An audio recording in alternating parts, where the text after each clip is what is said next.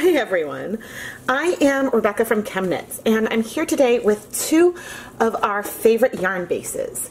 Knit Picks Wool of the Andes, which is 100% Peruvian Highland wool, worsted weight, and Knit Picks Stroll fingering weight yarn, which is 75% superwash merino, 25% nylon.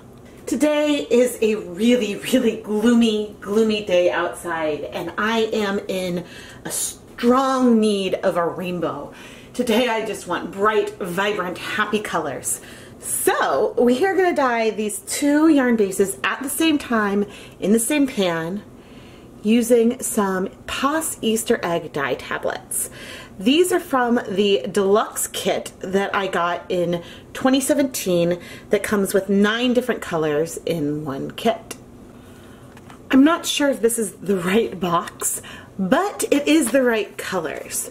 There are 9 different colored tablets that came in this kit. And I've used this brand and these colors to dye some yarn, beautiful rainbow colors. So I am excited to do this again today. We're doing some low immersion dyeing, and I'm planning on adding 9 tablets on top of one skein, 9 on top of the other. And I'm really curious if we're going to observe any differences, because we know that our superwash yarn absorbs color a lot faster than the wool yarn. But without a lot of water in the pan, the colors won't travel very far necessarily. So we could get something really cool. These Easter egg dye tablets contain sodium bicarbonate, which raises the pH of the solution. Therefore, we want to use a lot more acid than we might normally use, so that way the colors will strike quickly. I pre-soaked the yarn for about an hour. I just added 14 cups of water from our pre-soak bath, which gives the yarn sort of a very nice low cover of water. They're definitely, you know, if I press my hands, it's submerged. The water level could be a little lower, but I'm actually going to make it a little higher because we need to add some acid. And as I said, we're going to be adding a total of 18 dye tablets here. So we are going to use 1 and about 2 cups of white vinegar today. This is a lot of vinegar. Normally I might use 2 to 3 tablespoons of vinegar, and I just added 2 cups. But I want these colors to be able to move a tiny bit, sure, but also I want it to strike, and I don't want them to blend together. So I'm hoping that we will be able to sort of see a little bit of some of these individual colors, plus you know, see some a little bit of blending as well. Alright, so I just spread out the yarn a lot this way when I add the tablets, and I will eventually sort of like dip and move things around as I add the tablets, but hopefully we'll get some good color penetration and it'll be really pretty. I'm now going to turn on the heat, let things start heating up, and then we'll add the tablets. When deciding on the rainbow order, I find it really helpful to have a damp paper towel, so that way you can sort of swatch the different pellets to decide the order that you want to include them on our yarn. Things are nice and hot, so I am going to reduce the heat, and now we will start adding the colors. And I think I'm actually going to start in the middle with our greens, so that way maybe I have plenty of space to space things out. And then down at the end we'll have the reds. Okay, and here are our blues, the purples, and then the pinks down at the end. Now, one of the really cool things about these pellets is the slow release. So not only are we getting some space dyeing, but these do absorb pretty slowly, like they dissolve, and so that also sort of gives a continual slow release of color. And now I'm helping them get a little more sort of submerged. The yellow is the color that frequently gets eaten up in these, but I'm letting the colors get a little more submerged so it can be dissolving, and also trying to help things spread out a tiny bit. You know, again, I don't mind if things spread a ton, but I would like to try to capture some of these colors. So now, you obviously could do this without sort of tapping it at all. This is a obvious choice that I'm making here, but there's many ways to go about this. Now these purples and pinks tend to strike, well, the purples definitely break, but the pinks tend to strike pretty fast, which is one of the reasons why I sort of plopped it at the end. But ooh, how is that for a pretty rainbow? I'm going to turn down the heat a little further and remove my glove, which I was mostly wearing to just sort of help me out. But certainly you could get a similar effect with spray bottles, but there's just something to be said for these tablets and the fact that they're dry, and it just brings a lot of fun into these projects. I'm touching the yarn. I want to give A, chance for these colors to dissolve, B, a chance for the colors to reach different parts, especially some of these reds and pinks.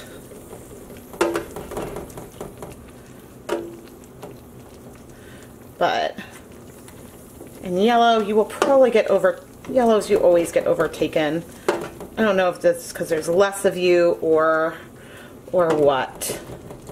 Or if it's just these greens just don't dissolve well. You can see that this green is moving a lot. Yeah, I know I'm moving the tablets, but you know what? It's my yarn. I can do what I want. But that's sort of just, again, the fun. Like, you can add the color and you can leave it alone, or you can choose to manipulate it. I don't mind if there will be some white patches in here.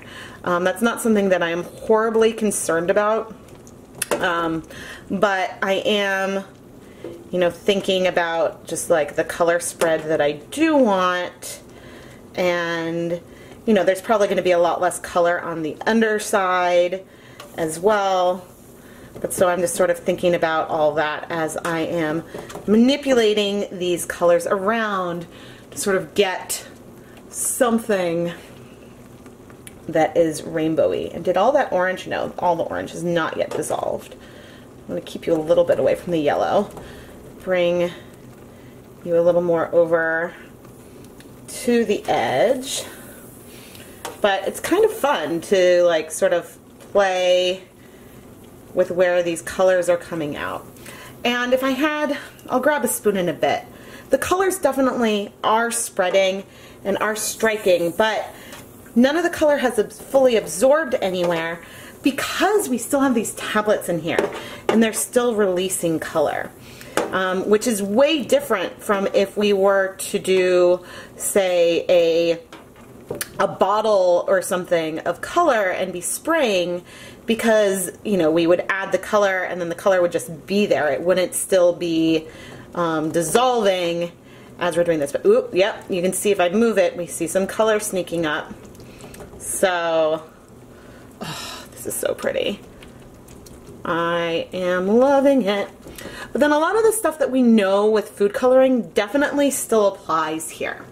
The reds will strike first, and then the yellows, and then the blues. And so that's just something with the character of the yarn. But the things I'm curious about today are how deeply will these colors penetrate? Will we see them on the other side, or will we see a lot more white on the other side?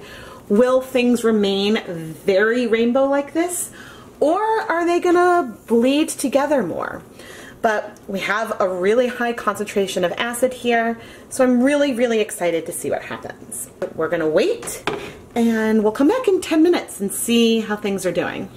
10 minutes have passed, and I'm seeing a difference between our Wool of the Andes and the Stroll. I guess I haven't mentioned that one of the reasons why it is so fun to do these two different yarns side by side is that they really do absorb color differently. The Wool of the Andes absorbs color a little slower. Superwash yarns in general absorb color faster. We see some blues, some teals, but over here I definitely have some good yellow on our Stroll, but the yellows have sort of gone orange over here on the Wool of the Andes, and so I'm not sure if it's from just the way I have it or some colors are creeping through. I'm trying to make sure all of our tablets are pushed in. Now I'm going to let things sit for 20 minutes. We're going to keep the heat on really low. Keep an eye on it to make sure the water level doesn't get too low, but really give time for things to dissolve and for these colors to strike. I will note that I'm saying that this is getting a little orange in here. It's definitely more of a yellow orange than what we have right here, but compared to the yellow on the Stroll, it is less bright. Interesting, you guys. Look at this. This is so cool having it all in one pan. The pink is less sharp down here. The yellow is less sharp. Things feel a lot more blended. The pink is really sharp. The yellow is really sharp here in the Strolls. Again, I moved things around a lot, but this is really consistent with some of the things, oh awesome, we know in general about these yarns. Okay, I see a tiny bit more orange there. A hint of pink, a little bit more orange, see more green, more teal, oh, a lot of blue, whoa. Yeah, a lot of blues down here as well. Alright, what I'm going to do now is I am going to add more vinegar. I'm now bringing over just a whole cup of white vinegar. Ha! Maybe we still had some undissolved tablet down there because we're bubbling. Oh, funny. When I moved that onto there, you could see the blues weren't striking yet because as I poured the vinegar on, see how it's moving some of that color? So with a little more acid, we can help these colors strike. Now, I don't want to force spread things around, but I do sort of want to move the acid a little bit. So just lightly tapping. Right, and I'm going to come back in another 20 minutes. There's still some blue, a little bit of green, a hint of orange on the Wool of the Andes. Over the Stroll, these colors, okay, I'm seeing some blue still. The colors are a lot clearer here because I think they've struck already, because that's sort of what happens with a superwash yarn. We'll see things strike a lot faster than we do on a non-superwash yarn. I'm not going to turn off the heat completely, but I'm going to leave the yarn in the pan so that way as it cools we can absorb some more of those colors. As frequently happens around here, it is the next morning and let's see how much color is left in the dye bath. Oh, that's pretty good. And check out that color penetration. I see a hint of white in one spot, but ooh, this Wool of the Andes has some really great coverage throughout the whole skein of yarn. And it looks like that leaving it in here really did let those colors absorb. Plopping the yarn, okay. This is the real moment of truth. Oh, we got some really nice color penetration here too. There's definitely some white, but I'm so glad there is so much color on the bottom side. And then it looks like we did absorb all of the color. Like, I'm not really, like, this looks clear to me. So now let's go wash the yarn. My mom saw these yarns in my pan and threatened to take them home with her. I will say that if I'm feeling down or really anything, dyeing a really nice rainbow really can be a great pick-me-up. Whoops. Alright, I'm adding some clear dish soap. That was a nice, healthy handful of our dish soap. But we're trying to see if any of the colors are bleeding. But again, I am so happy with how bright and happy these colors are, especially since it's been so cold and dreary outside. There might be the barest hint of color, or else it's a reflection from my blue dress. But either way, I'm going to go ahead and wash this a couple more times, get out the soap and any extra color, and then we'll hang up the yarn to dry and come back and take a closer look at it. I've done rainbows with these Easter egg dye tablets multiple times, and I've even looked in one pot and done superwash and non-superwash yarn in the pot at the same time. But this time it was a little more controlled because I was able to, with low immersion, put these tablets in areas where I knew locally there was the same amount on top of the Wool of the Andes worsted weight yarn as there was on top of the Stroll fingering. And you can really see that even with me trying to help these colors, the dye spread out a lot more on the Wool of the Andes yarn. If I flip them over, maybe we see a hint more of yellow, or at least a more yellow-orange, but there's no question that that yellow is so much sharper on the Stroll yarn. Not to mention there's a lot more white on the Stroll yarn. The colors also feel darker and a little more vibrant on the Stroll, but again, that's an artifact of the fact that these colors were striking really fast, so and therefore they weren't spreading through the fibers, and so as the colors spread out, they blend a little more, and you know, on average, they are a little paler. Having dry dye in a tablet form has a lot of possibilities. One of my favorite ways to use them is in a cake of yarn where the colors can spread, but you can sort of control and insert dye locally into the center of the yarn cake, which I just think is really cool. What's your favorite way to use these Easter egg dye tablets? Do you prefer to use them to dye eggs? Or have you gotten on the ChemKnits bandwagon to use them for dyeing yarn? Let me know in the comments. I am Rebecca from ChemKnits, and don't forget to like, subscribe, turn on notifications so you never miss a new video, and also make sure to follow me on social media. On Instagram, I'm at ChemKnits, and I'm just ChemKnits on Facebook. And there you'll frequently see me posting things real time. For example, when before Valentine's Day I discovered that the Easter egg tablets were already on sale at Party City, I posted about it. In addition to critically important PSAs like that, I do also share some of the things I'm working on more in real time. Frequently there is a bit of a delay between the videos that I am filming versus when they're published, and so it's a way to sort of get connected with what I have in the dye pot right then. If you're a huge fan of ChemKnits and want early access to new videos and exclusive behind the sneak peeks as I'm working on the newest and freshest material for these videos, check out the ChemKnits Patreon. There's a ton of cool perks, including shoutouts, coupons, advance notice of shop restocks, and you can find more details at the link, which you can find in the video description, iCard, and comments. Thank you so much for watching.